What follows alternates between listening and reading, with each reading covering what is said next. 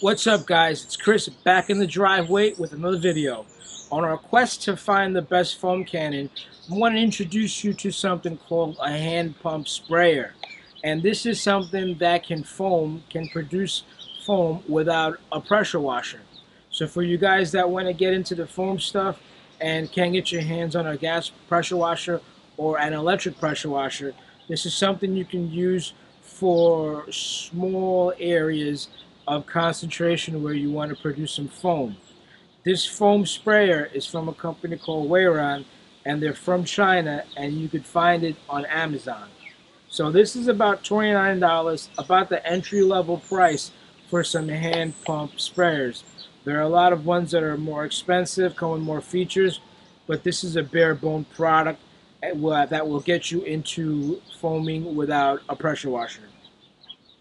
So they give you the bare necessities which you need to produce some foam: your container, your pumping mechanism, as well as one nozzle and one set of foam inserts. There are other companies out there that charge a lot more, but you get more features. You get different nozzle tips which can produce a variety of foam, whether it's more wetter foam or a drier foam. That means the foam, if it's wetter, it'll run off a lot faster. If it's drier, it'll stick on to whatever surface you have. So we'll go ahead and assemble this and take it for a spin. And all I have here is a couple ounces of Chemical Guys Honeydew Snow Foam. It is a concentrate soap, and we filled it up to the max line, which is at about a liter. So I have about 3 ounces to 1 liter of water. So right off the bat, as you're tightening the nozzle, you can loosen it so you can adjust your spray pattern. It's just either vertical or a horizontal.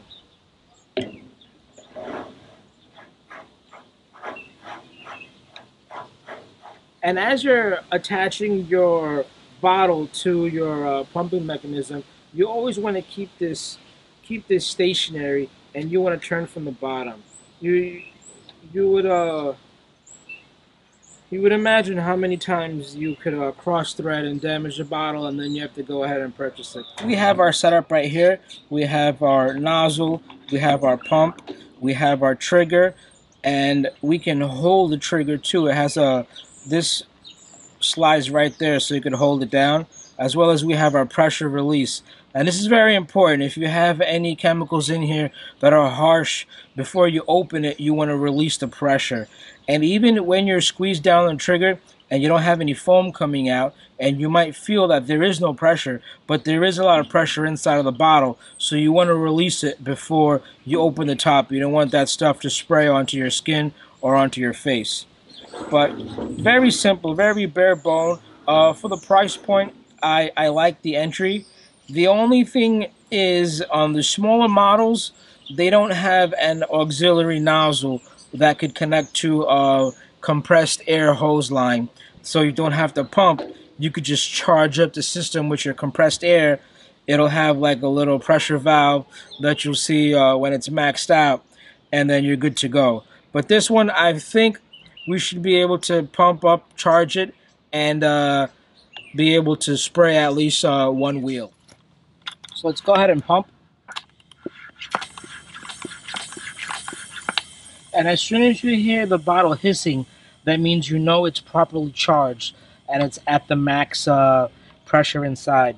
So let's go ahead and start spraying it and see what this Weirran pump sprayer can do.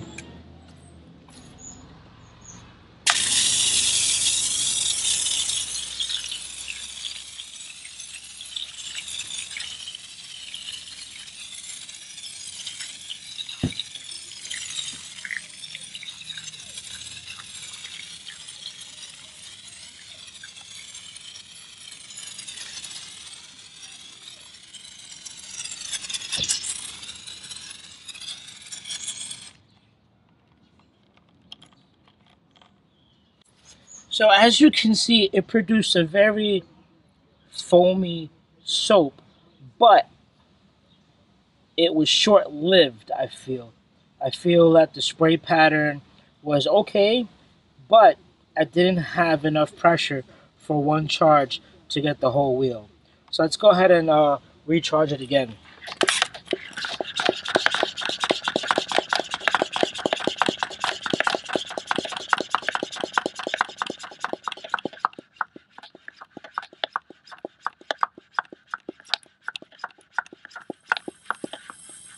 And you heard it hiss, so that means we're at the max pressure.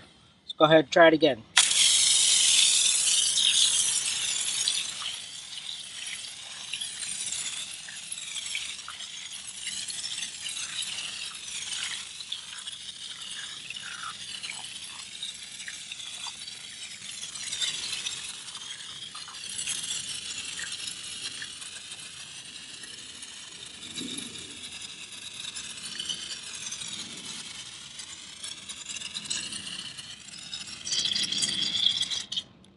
Let's change the tip to horizontal, and let's see how it works. I'm gonna say it's safe to say we'll have the same results.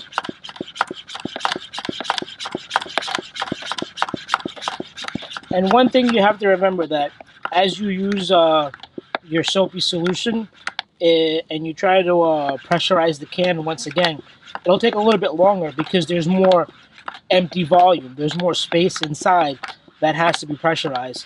So it's something that's part of pumping it. And you hear it's at max pressure. It's releasing a little bit. Now we'll try the horizontal.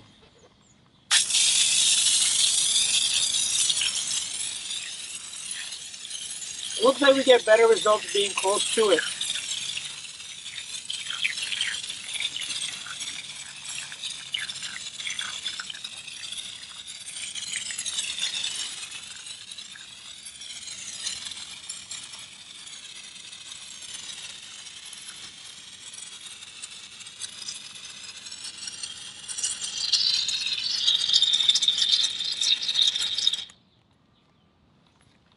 Again, looks like nice, rich lather.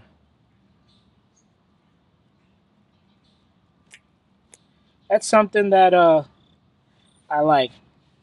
And one more thing, you see how we're at there's no more pressure, foam's just coming out, and watch as we release it, how much pressure comes out, how much air comes out. So that's still a lot of pressure in here. The can is pressurized, even though it's not foaming as much. So you really want to release the pressure before you open the can.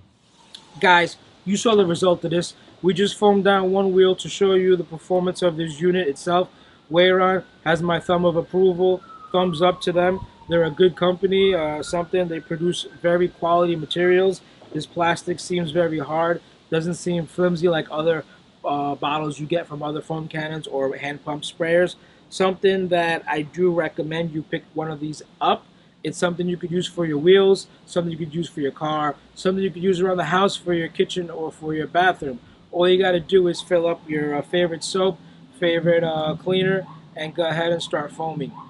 What I do recommend is after each use, the foam filter that's in here, you rinse it out.